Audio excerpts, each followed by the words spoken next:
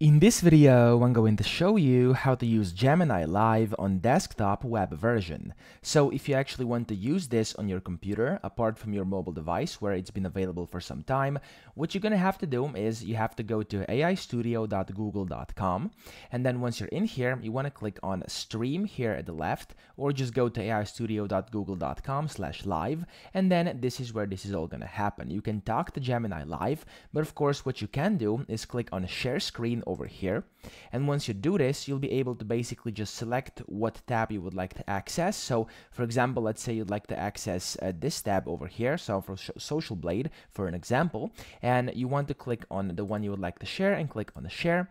And now Gemini is seeing your screen and it's listening to what I'm saying. So hey, how could I possibly sign into this website over here? Can you help me?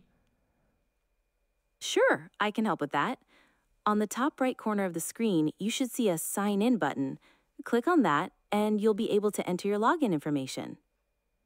Okay, so as you can see, this is working perfectly. You can pretty much ask it whatever you want. You can see your screen over here, you can make it bigger, or you can of course just go to your actual window, which I have over here on my second monitor, and you can just ask it whatever you want, and yeah, it's gonna help you out with whatever tasks you need on a specific website.